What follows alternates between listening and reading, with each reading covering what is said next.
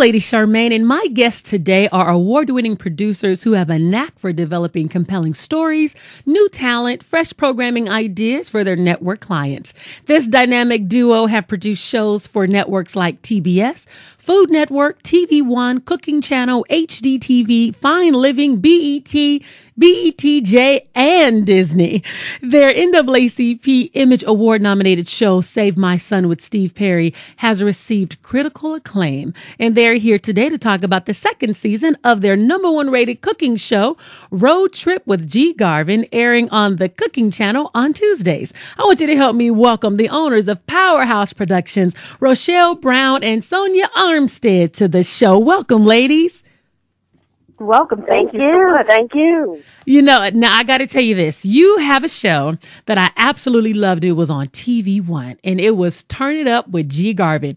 Now, I'll be honest with you. In my house, we would get so excited. We would say, the Homeboy Cooking Network is on. So that's what we called this show, because he had a show literally that was just so homegrown. It was so organic. And my husband loved the show. His male coworkers all loved the show. So you make sure you let G. Garvin know we called it the Homeboy Cooking Network, because we loved it in this household. And good to know that he's back. We're going to talk about it.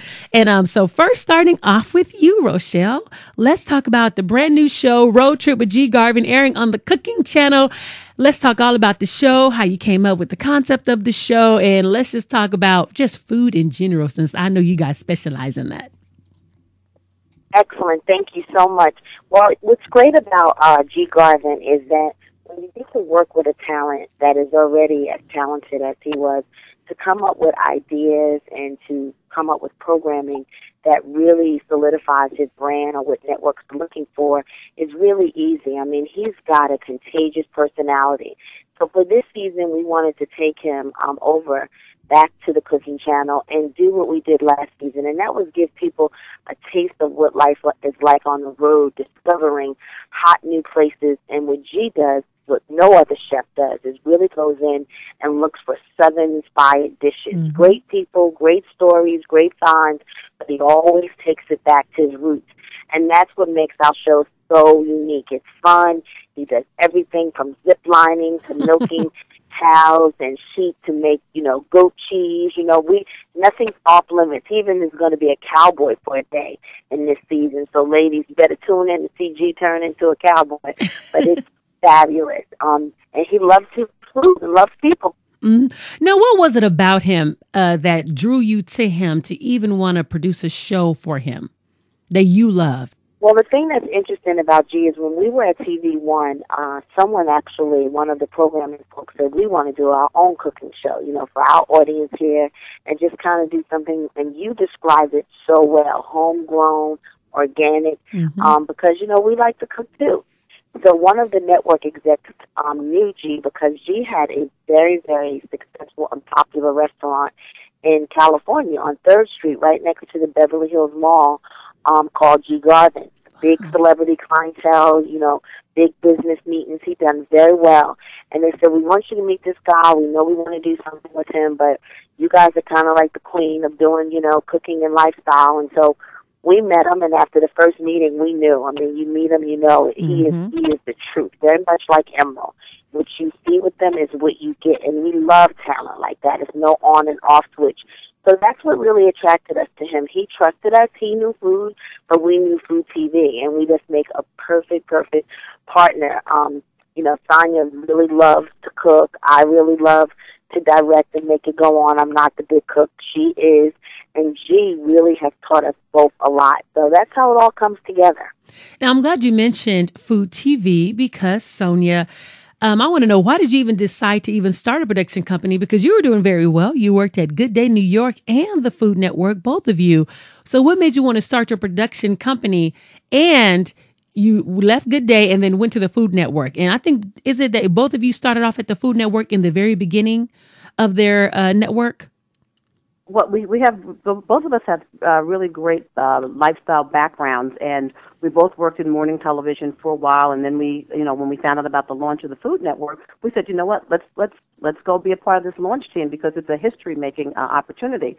And as time went on, we were in our prospective jobs. I had gone back to Fox and had moved up the ranks and under contract there. And you realize after you get to a certain executive level that there's nowhere else to go unless the general manager of the network or somebody leaves, and those jobs are pretty cushy.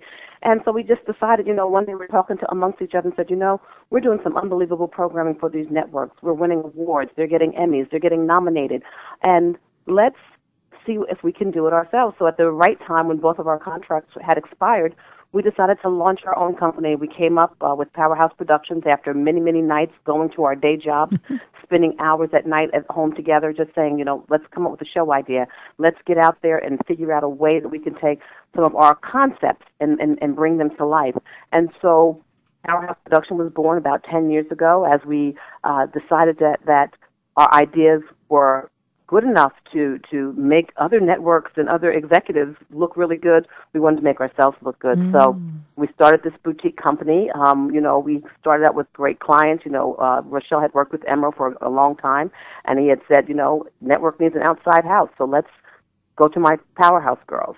We had the opportunity to create a show for TV One with Patti LaBelle, and she said, I think you girls are crazy for quitting your full-time job, but if you're crazy enough to quit it, then take my name into that network executive and see where you can go. And, long story short, they gave us a great opportunity to come in and create some shows, before you even saw the Housewives series in reality TV, we were doing a reality show with Patti. It wasn't crazy reality, but it was sort of showing her life, how it unfolded, the concert scene, getting ready, makeup, fiascos, things not coming in. We just didn't take it to the level of some of those reality shows in terms of the cat fighting and all that stuff that you see there. It was handled properly. But we just had wonderful ideas as two smart African-American women who decided that one day, what? We're not going to go any further in the current positions that we are, so we had to step out on faith, roll the dice, and it has taken us to a place that we're very proud of. We've got we run the gamut with lifestyle programming now, from food, finance, fitness, fashion. I say we have all the F words when it comes to television, and those things fall under the lifestyle umbrella. And I think the bottom line for us is, it's not about what genre or what type of television. If you can tell a good story, then you can do good TV. And, we just have a supportive team. We have supportive families. And, it just, again, as you and I discussed earlier, it's about stepping out on faith. And the worst thing that could ever happen, as my father said, you have to move back home. Well, if that's the worst thing that happens that you would have to do, then I said, what? Everybody should roll the dice, and we hope that we're inspirations to other young women out there, African American and of other cultures, that all you have to do is have a dream. And if you follow it and you follow your heart, it will come to fruition. And I love your name, Powerhouse Productions. How did you come up with the name? I think Rochelle and I were just doing that constant brainstorming where we were just sitting around, every night. As I mentioned earlier, we would get together and say, we have to come up with a name. And I think alliteration works. And we just started Powerful, Power Ones. And then together we just, the great thing about Powerhouse is that everything has been a collaboration. Not one person says, well, I thought of that title for the company. It's like we just, it's just going to like throw out ideas, and it's like, oh, Powerhouse, and it's stuck, and and we can never get rid of it. We can never alter it because we are known, and many venues where we step in and go, the Powerhouse girls are here. So I think it pretty much says we're a force to be reckoned with. Yeah. I love that. And for you, Rochelle, what type of shows do you look for to produce, and how do you find your shows? Is it that people submit videos to you? Do you search on YouTube? How do you develop your shows? Well, it's interesting because now, 5 to 10 years ago, you did just what a network was looking for. You might look through magazines, referrals, friends of friends, or whatever. But now it is exactly all the things that you named. I mean, we have very, very strategic relationships with several networks. So networks have different needs over the course of the year, and we're tapped into those needs. And sometimes we develop directly for a network. We also love to go out and find our own talent. And sometimes you find talent when you're out and about on shoots. Sometimes you meet somebody and you know automatically they have something. And I always try to tell everybody, even a great idea has to be developed. Mm-hmm. So when you really think about bringing it all full circle, it really comes down to a great idea and a talent or producers that can actually, conceptualize and deliver that idea. So we look everywhere. We are always getting our ears on the street, research. I mean, every week in our offices, we have a programming meeting because we have to be one step ahead. You know, what you're seeing on TV now was already bought, you know, at least a year or two ago. So, you know, you're always trying to stay ahead in terms of making sure that you have content. And we do also a lot of work for the web now, you know, and that's really a wave of the future where everyone's not waiting for a green light from a network. You can now do it where you can start an online series and then get greenlit by a network. So it's all facets. And Rochelle, if I could chime in, Lady Charmaine, one of the things that we always say to our staff around here, it's like, when you come to a meeting with a great idea, you better believe there are 1,000 other people across the continental U.S. with that same great idea. It's who develops it, who tweaks it, who gets it into those into those hands of those program executives that we have the relationships with, and who can execute it on the budgets that they want to execute it on, and who can really bring that idea to life. So it's so funny because there are times that we see ideas and we go, "Oh, that was our idea." No, it was 1,000 other folks' idea. They just kind of got to the table faster. And so that's why we push our folks to just really come up with ideas and some great ideas and different spins on them so we can definitely bring them to different networks. It may be one idea and one talent, and we say, well, you know what, this talent is African-American. We got to make sure this talent has broad appeal. So it's not just like an African-American host does this kind of show. It's like, you know what, you're a host and your cooking or your craft is excellent. You just happen to be African-American. You just happen to be a woman. You know, we want to always push what your skills and what you're qualified for first. I love how you said that. You just so happen to be African-American because we know Oprah crossed all boundaries. She was an African-American woman. She wasn't with the whole European look. She didn't have the European shape, the size 2. She was a regular woman that was able to relate to all type of nationalities, male and female genders. I mean, she crossed all boundaries, and she just so happened to be African-American. Exactly. And that's what our hopes are. Our hopes are, and, you know, we use G. Garvin as that example. You know, he's a fun guy. He's a cool guy. He's the guy that the women can look at on TV and say, oh, my God, he's my dream guy. He's the guy that men can look at and say, you know what, he makes cooking cool. But, you know, at the end of the day, G. Garvin is an excellent cook. He's trained with the best. He's done some magnificent things in his career. And we always say he ended up on TV One, but now we parlayed that over to the cooking channel. So just goes to show you, greatness doesn't have a color. Knows no boundaries. And he's, to me, the proof. It's funny you said that. I just posted a Napoleon Hill comment on my Facebook. You know, you don't have to do great things. Just make sure you do small things great. And that is so true, dealing with greatness. Because one thing my husband does when he's in the kitchen that he got from G. Garvin, when he putting seasonings on the food, bam! So we still got that. I'm going to be honest with you. I am so glad that I found out he was on the Cooking Network because I didn't know that. We thought he went off the air, and every now and then when my husband's cooking, he'll say, what happened to our homeboy Cooking Network? And I'm like, I have no idea. And then when I found out he was on the Cooking Channel, I called my husband and told him, I said, he on the Cooking Channel. He got a show. So I was so glad when they put you guys on the show. So now we know where he is.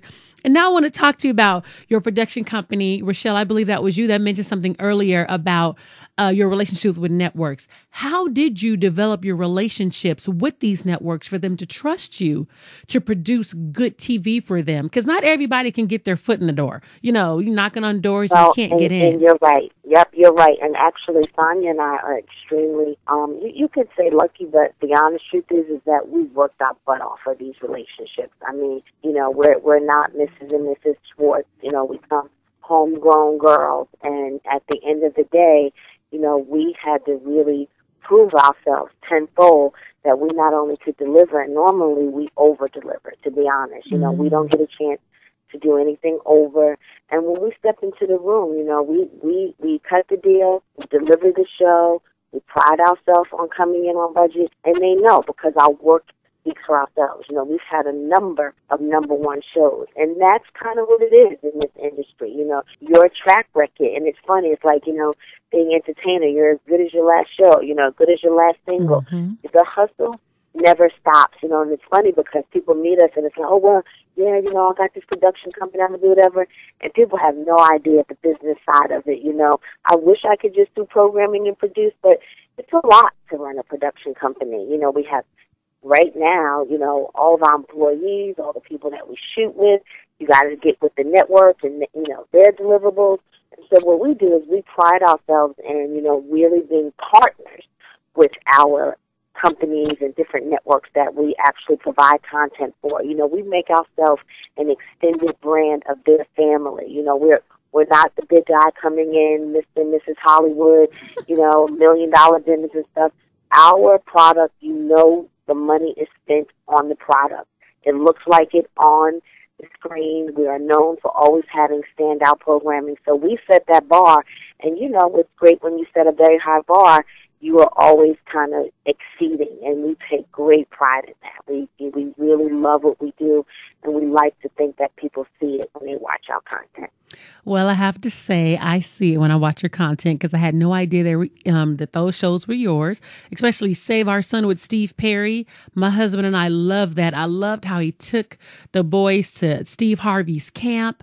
I mean, just how he pours into those young men and really help those families. To see a show out there, because you have so many families who are crying out, help my son. This would probably be the last intervention, for my son. Can you help him? And then to create a show like that where people could see that there are people that care. Lady Charmaine, I think one of the things that Rochelle and I like to pat ourselves on the back, and I say that carefully with Save My Son, is that we have to get back to the mentality of that it takes a village, and we have to get back to being my brother's keeper and letting the neighbor be my brother's keeper and our children's keeper. And I think just through, Rochelle, and I think this was really one of her her babies, this particular show and the show idea. And, we went full steam ahead because we realized day to day, she and I may get up in the morning and come to the office and have quote-unquote a normal life, but there's so many women out there who are just like us, who are hardworking, who are raising their families, who are trying to hold it down financially, who are giving their kids the best that they can give them. And we're finding that there's so many of those families who don't have proper role models in them, and these kids are going astray. So I think that was one of the shows that we were most proud of, because we saw a difference being made right there, and none of that was scripted, none of that was pre-planned. And you look at these young men, and it breaks your heart, but at the end of the day, there's some hope. There's definitely some hope. And you're right. You were able to see that, immediately when they went to the camp, what Steve Harvey was offering those boys. You were able to see that. Even at one point, I believe when Steve had told him, I think, cut the cameras or something, because whatever he was getting ready to say, everything, you knew it was all real. It was very organic. This was not reality. You were shooting what was real today. So it wasn't like a put on scripted reality show. So I want to commend both of you on those ideas. Now, Sonia and Rochelle, if somebody is listening right now and they say, you know what, I have an idea for a show and I just need some advice. What advice would you give to up and coming producers or someone who wants to start their own television show looking to work with a production company? What advice would they need from you to be able to start a successful company or to work with a company such as yours? Well, I'm going to start on one end, Rochelle, and then I'll let you pick up. But I would just say, in order to start a successful company, if you're going to, whether you're going to decide to do it solo or do it with a business partner, you have to do it with someone that you really, really love and someone that you really, really trust.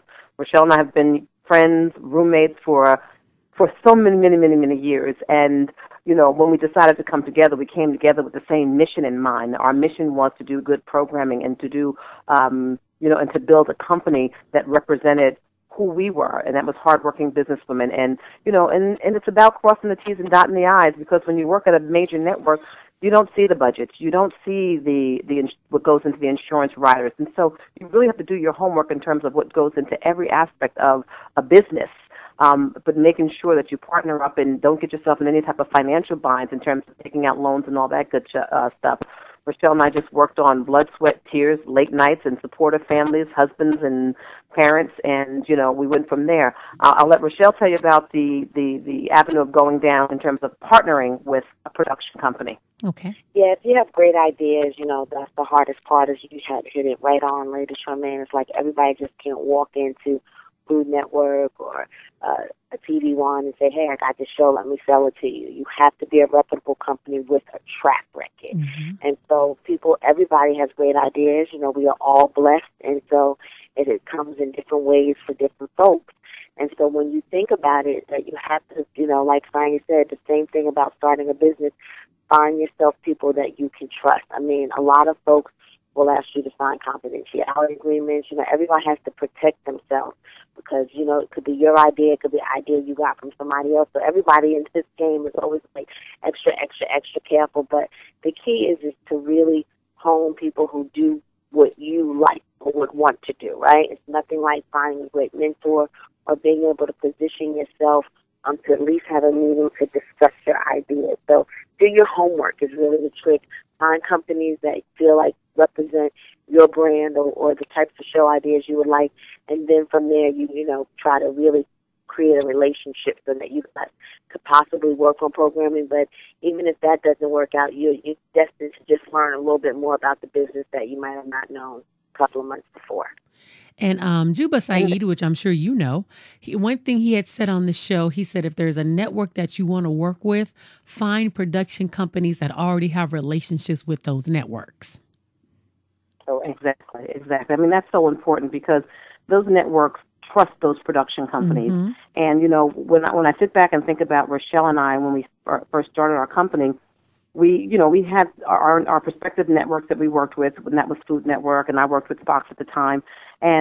But you still needed to be a proven production company, so you have to prove yourself. And when a network opens a door, we had the opportunity to have a mentor, as Rochelle mentioned, have a mentor, and his name was Jonathan Rogers, and he was the president of TV One at the time that we were starting our company. And he opened the door for us, and he gave us an opportunity and said, "Do you girls really think you can bring A, B, and C and do this on this budget for us?" And we were like, you know what? We are going to be the go-to girls. We're going to be the go-to girls that are going to not just give you good programming. We're going to come in on budget. We're not going to go over budget, and we're going to do what we're supposed to do. All we need from you, Mr. Rogers, is to open the door. And he cracked the door open for us, and once that door is cracked, it's up to you, whether it's your business, whether it's your production company. Once it's cracked, you got to bust it open. And I think And I think Rochelle agrees with me. Once we got that door open, it was just never stopped, because there was never a project too big or too small that we can do. If it was a project where, at the end of the day, it's like, well, it's only a 10-cent profit. Well, you know what? It gave me exposure, and it gave us exposure, and it gave us connections that we wouldn't have had unless we had that. So you have to also sometimes take the bottom line figure and the dollar sign, because we do have to live. Mm-hmm. We have to put that on the back burner. And you have to forge through. But once that door is open, I urge folks to kick it open. And that's what I love, because I say all the time when I'm talking to people on my show, there is a song that I like by Eminem, and when he says this opportunity comes once in a lifetime, and it does, you got to be able to just lose yourself in this moment, and you have to own it, and you have to never let it go. You only get one shot. Do not miss this chance to blow. This opportunity comes once in a lifetime. Mm-hmm. And for you to get that opportunity, like you said, you got to kick that door open, and that's what you did. And if people really understood when you only get one shot, what you're going to do with that one shot. If you got one last bullet in that gun, you got to make sure it lands on that target, whatever you're shooting at. So I definitely commend you on that. Can you give us real quickly some mistakes with you coming up in the business, and you see other people trying to come up in the business? What mistakes have you seen to let our audience know that are listening, don't make these mistakes as you come up through the ranks? I got some good ones for you. Is that You can't really in this industry, because everybody knows everybody. Mm-hmm. You don't want to burn bridges. Deals can go bad, shoots don't go well. You always have to own up to it. This industry is so small. 1 week a girl could be your PA, and 3 months later she's buying programming. So what we've learned in this industry, because it hasn't happened to us, thank God, but we've seen people in other businesses around us, is not be good to people and not treat people, almost like you want to say that old wise tale the way that you want to be treated. But you have to be very careful in this business about how you treat people. That would be one thing I would say. And Sonia, I'll let you finish. I always say, a wise man, but that wise man is my father, who's 82 years old. And I'll never forget one day I came home from work, almost my stomach and my feet. And he was asking me, "What's wrong? It looked like you were crying." I'm like, "No, I'm not crying. I'm just sick to my stomach." And as Rochelle mentioned, like your intern or the person that's your production assistant can be your equal, or can be at another network buying programming in a matter of 2 years. And you're like, "Hey, I've got more experience than this person." And that happened to me. And I came home sick, and I went upstairs and I sulked, and I thought, my father coming up in a time where, African Americans didn't get a fair shake all the time. Mm-hmm. I went upstairs sulking, thinking, he's going to be on my side. And he said, listen, he called me and said, you can sit up here and sulk all you want. You need to sit down and think about what you're going to do next that's going to propel you to the next level. Because sulking and crying does nothing for you, and that girl still has her job. That girl's still moving ahead. And it was never that girl's fault, and to this day, she's still my friend. But I was like, oh, my goodness. So, and my father would always say, don't worry about her. Worry about your darn self, So worry about yourself and stop worrying about what's happening for other people. So when you get yourself so consumed of, I didn't get this and this is not fair, you know what? Life is not fair. Grab yourself up by the bootstraps and keep on keeping on. Absolutely. I love your dad. That is some wise wisdom. She still has her job and you're sitting there crying. And now look where you are. God has blessed you to work with all these different networks, put shows on these different networks. God has blessed you to have just an awesome resume. Of course, it did not come without any work, but look what you have done and also what you do. I see you work with the Girl Scouts, Sonia. Praise God. So, you both have children and you are both just doing it. And God has truly made both of you powerhouses. And I definitely see more great things coming for the both of you, and that He's going to use you to open up many doors for so many more people. Well, we do feel honored. We feel blessed, and we thank you so much for this opportunity. And for all those people who support us out there, we thank them as well. Oh, you are so welcome. And go ahead, Rochelle. And I was going to say, we think, it's quite amazing as we were, looking at your stuff. It's great to see, and isn't it wonderful that Black women can come together to support each other. We can have a voice on your show. You never know where this may lead for you with us, but it's nice when we all can sit down and agree to just support each other, and we commend you. I mean, all of the folks that you have interviewed, incredible. So kudos to you, too, and we're very happy for your happiness, too. Oh, thank you. Thank you. I just love opening up doors for other people, but, God does it for me, but He knows I don't trip off of that, because if it had not been for the Lord, I cannot open a door for myself. It's God that opens the doors. So I give Him all the credit. So I want to thank you so much. And I want to remind everybody that you definitely check out Road Trip with G. Garvin, airing on Tuesdays at 9 p.m. on the Cooking Channel. And as I call him, the Homeboy Cooking Network. You will definitely love him. And I love his healthy soul food. Y'all got to check him out on the Cooking Channel on Tuesdays at 9 p.m. Thank you so much, ladies, for joining me on the show. Thank you. Thank you.